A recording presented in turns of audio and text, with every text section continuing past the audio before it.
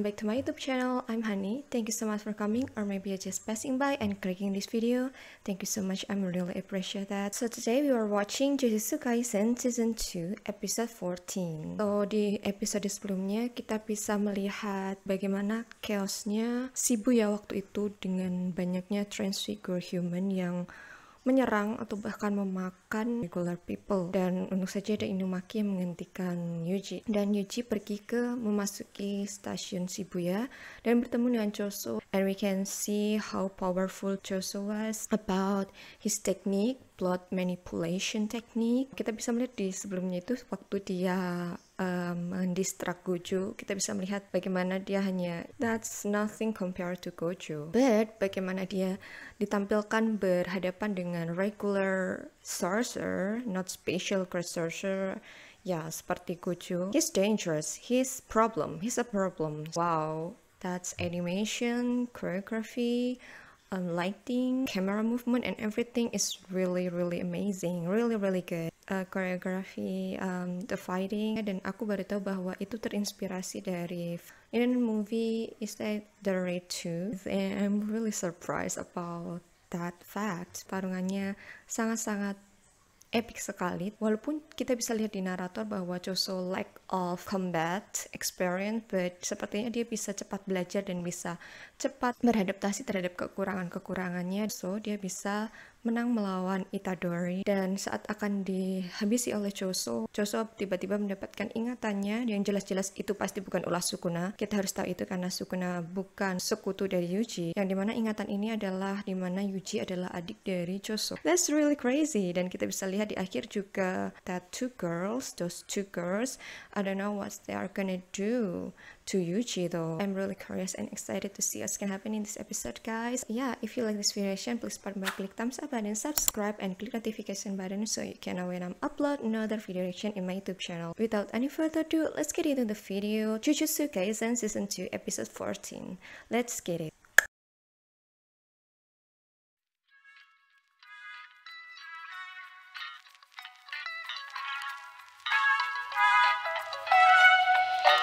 Guys, 3, 2, 1, go. Oh yeah, I'm glad we can see Mei Mei though. we.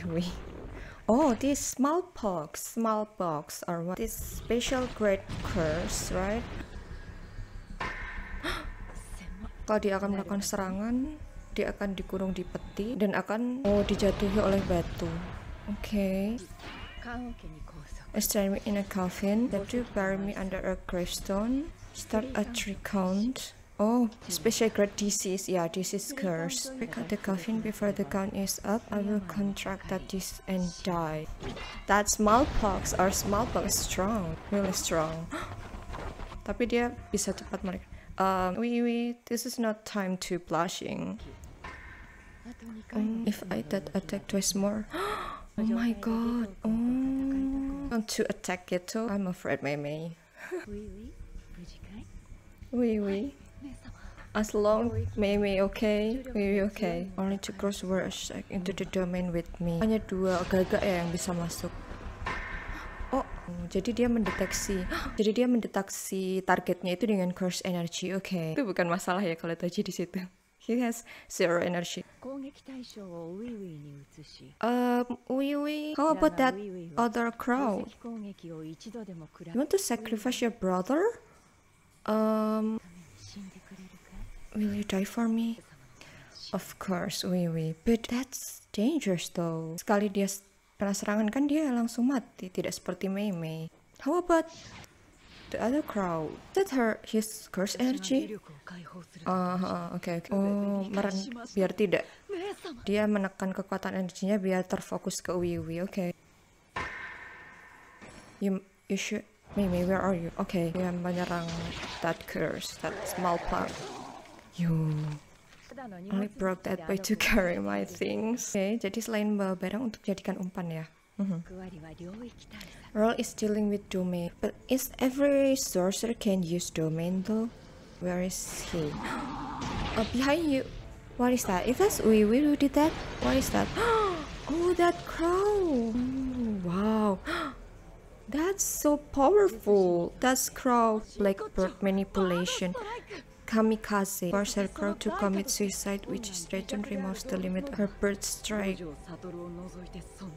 Wow, yang bisa menstopnya kan Gojo. Jadi apakah itu pasti selalu mengenai targetnya, that bird strike, atau bisa di, judge or menghindar dari serangan itu? Yo, that Gojo tuh. Wow, so that kamikaze is really powerful, It's the main event. Will you die for me? What is that? Is that dragon or what?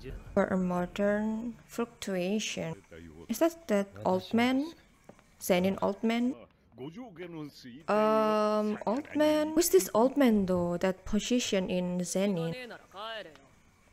Yeah, he just drink. A bit far more useful than some drunk. I wonder what his technique though. Yeah. Nanami. Oh my god, we don't know. Is that old man? He's from Zenin though. People from Zenin don't underestimate them. What? Apa mereka merasakan sesuatu? Nanami. What is that octopus? That's the thing with, a bit too slow. That fast? What is that? Yeah. Oh my god, I didn't see that too. His technique. What is technique though? Oh my god, he's crying though. Oh. What is that?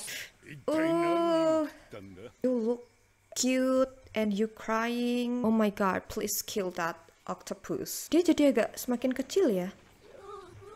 Jogo, Hanami. Yeah, he's already dead. That Hanami. Kill Hanami. That's Gojo who did that. So minta pertanggungjawaban ke Gojo. No wonder you were weak. Hah, kulitnya tuh. You were still only a cursed worm. Sekarang jadi sudah dewasa. What is that? Water? Water. This curse spirit is one of disaster curse or what? But this time, water thing. How many frames there are in 1 second of animation? Curse spirit. I'm Doug. Is the name again? Dagon. Upscaling to 4K and 90 FPS. Relation set to on by default. Why you explain that though? Is that related to frame or what? That again? Yo, this old man though. Don't underestimate him. Come on, Maki. Oh no.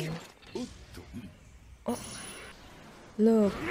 Is that his technique to make him relate to his explanation about frame rate or what?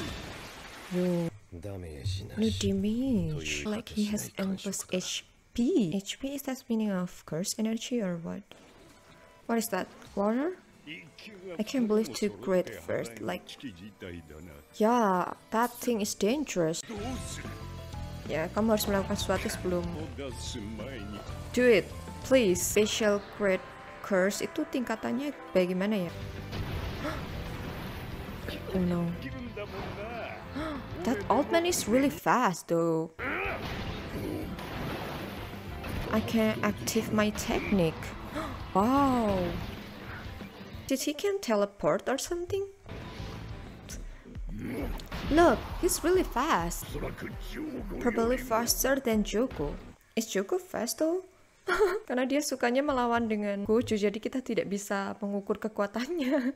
Now Pito, Zenin, split 1 second into 2. Wow! And all of him to trace the action, so that's why he's really fast. Now Pito touch with his hand must also defend their action, so that's why he can't active his technique, right? That Dagon action defense cannot be added halfway through. Basic impacts of motion will result in him freezing as well. Yo, that's cool though. Become the fastest sorcerer aside from Satoru Gojo. Be careful, old man. What? What is that? Oh no, is that his domain though? Beach? Yeah. Yoiki Tenkai. Person of captivating.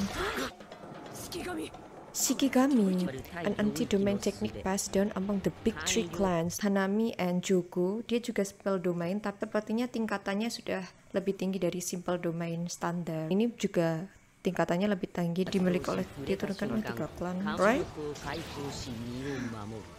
70% to the mustache man to the main in. How about Maki? Yo, that's Shikigan. The moment you feel contact at them. Okay. Oh my god. Nanami. Please. Oh my god. Oh my god. Wow, that old man though. The search of Shikigan. Ini kan yang diarahkan ke old man kan 70%. Yo, how powerful this old man though. To this domain is. Oh no.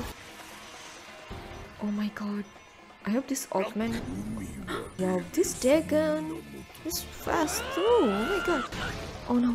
Maki. Oh no. Ya, di antara ketiganya yang paling lemah kan memang Maki. No. No. I'm so sorry to underestimate you, Maki. Wait, don't underestimate Nanami and... Oh, wait, what? Out of nowhere? How you can enter that domain though? Mungkin itu tidak susah ya untuk masuk ke domain. Mungkin yang susah adalah keluar dari domain. Wow, you too. Oh, dia yang bawakan alat itu.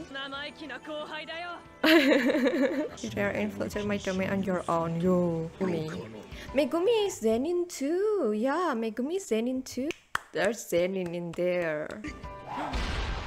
Come on, Maki. Let's go. Ooh, Maki is really cool. Oh my god. Why this fight is really bright with his domain though. For that hit effect, that boy is displaying his domain, so Gumi yang menonaktifkan his technique though.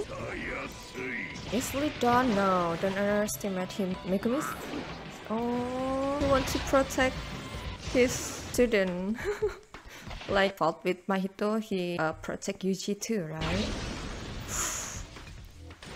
Acting on his own. Let's focus on your domain. Yeah, okay. I'm so sorry guys. Nanami hair with hair drawn like that. Okay. But his blood though. Oh. Yeah, because he's first grade. His arm though. Oh my god. Where's Maki? Oh, okay. But that old man, Mimi's right arm. Oh my god. But it had 70 years in it. Oh my god. Wow, come on Nanami. Tapi Megumi apakah harus mengaktifkan domainnya terus ya? His blood thinks our domains are pushing for control. Megumi has plan. I will open a small hole. Mereka kabur ya dari lubang yang dia masuki tadi. If all three would jump in once. Come on. Oh. Come on. Bahkan tidak tahu rencananya apa, mereka langsung pergi. No. Oh no, kids already figure it out. Come on guys. That hole. Okay. Come on. Masuk. Go. What? Who's this? Toji? Not this man. All of the people, out of nowhere, he entered that hole. He posed like that. That man though. Okay. Is that other? Okay. Okay guys, so that's the reaction of Jujutsu Kaisen Season 2 Episode 14. Really good episode today. So, jadi kita bisa lihat ada dua pertarungan. Pertama, pertarungan oleh Mei Mei. Kita bisa lihat bahwa bagaimana kerjasama dari Wiwi dan Mei Mei. Dan kita bisa lihat kekuatan dari Sorcerer, base powernya itu semakin kuat apabila pertaruhan yang dilakukan adalah terkait his life. So that's why Mei Mei always said to Wiwi and that Kraus, apakah kamu mau mati? Sepertinya itu memang bagian dari fakta untuk mengaktifasi fakta itu. Kita bisa melihat bahwa that new shadow style, simple domain. Jadi sepertinya kalau standard domain itu bisa dipelajari oleh siapapun sorcerer like Mikamaru, Wiwi, Megumi, make domain again, I'm forgot. Is that simple domain too? Yang tadi digunakan untuk menonaktifkan dragon. Oke, dan akhirnya mereka bisa menang dengan trik yang dilakukan Mei Mei. So ya, dan yang bisa memblok serangan dari Gagak itu hanya Gojo. Dan yang aku bingungkan apakah serangan dari Gagak itu selalu tepat target, atau karena tadi kan that curse spirit itu teralihkan oleh Mei Mei. Bagaimana jika dia bisa tahu ada datangnya itu, apakah bisa like menghindar seperti itu, ataukah pasti akan terkena target. Teknik bird strike is really dangerous and powerful. Sekali hit langsung that's curse, special grade curse. Tapi sepertinya special grade curse itu tidak punya itu ya, tidak bisa berbicara seperti Joku, Hanami, Mahito, karena semakin bisa mengerti bahasa manusia kan sepertinya semakin kuat ya. Jadi sepertinya ada strata di special grade curse. Oke, dan kita beralih ke that tim Nanami, that old man, Nobito, dan juga Maki. Dan mereka melawan Dagon, I'm so sorry. That octopus, that old man teknik tuh membagi 1 detik menjadi 24 frame. Jadi itulah kenapa dia bisa really fast.